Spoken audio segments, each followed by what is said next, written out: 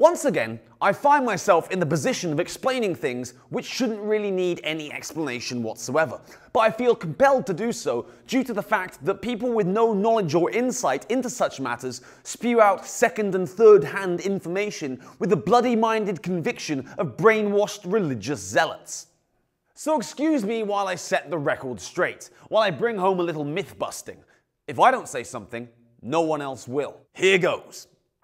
Pouring a beer into a glass that has been in the freezer will not significantly reduce the temperature of the beer, because the beer itself is already at a very low temperature, and it can't get much colder without much more agitation than simply being transferred from a bottle or a keg into a chilled drinking vessel. I know, it's science. Don't be scared. Where did that science come from? Just embrace it. It won't hurt you.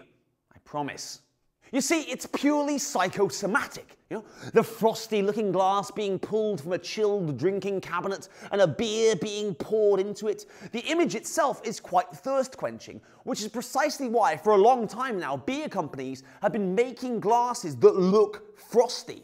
They're trying to make the beer look cold. Like a glass that is designed to look frosty is going to fool anyone. It's absurd, I know, but there are consumers out there who are falling for it.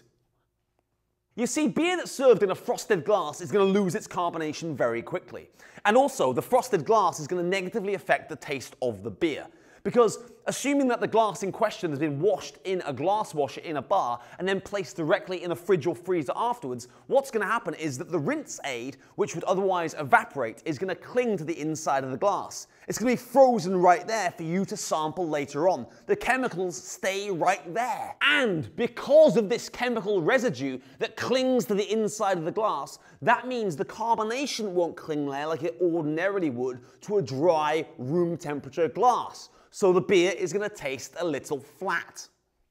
Obviously, these are subtleties and smaller details that I'm talking about, and for the majority of you out there, this won't make the slightest bit of difference, because you're content just to shuffle along being told that the Earth is flat and the planet's only 20,000 years old, and fossils were put in the ground as some hilarious jape by God.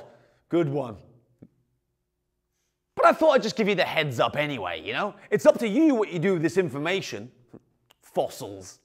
God, crazy prankster. Gets me every time.